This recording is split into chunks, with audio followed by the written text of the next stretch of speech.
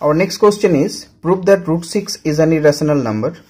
This question is slightly difficult because till now we have solved root 2, root 3, root 5, all were prime numbers, but here 6 is composite number.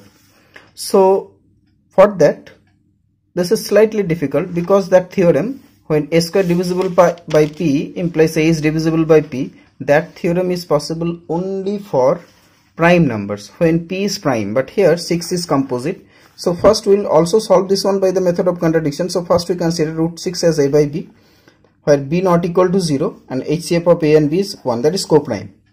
Now squaring both sides, we have 6 equal to a square by b square, that means a square equal to 6b square. Now after this we can write a square equal to 2 into 3b square, that is this one we have expanded like this.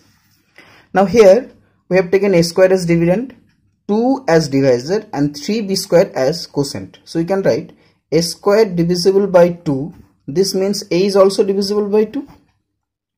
Now when a is divisible by 2, then we can write a equal to 2 into c for some quotient c, non-zero constant. Now if we square this one, we get a square equal to 4c square. A square equal to 4c square, this one we have marked 2 and previously this one we have already marked 1. Now comparing 1 and 2, we got 6b square equal to 4c square, that is 3b square equal to 2c square. Now from this one, right hand side, that is 2c square is even number as it is a multiple of 2. Now when right hand side is even number, that means left hand side must be also even, that is 3b square is also even, this line. Now 3 is odd number, out of 3b square 3 is odd number, that means 3 cannot be even. So for 3b square even, that means b square must be even, otherwise it is not possible.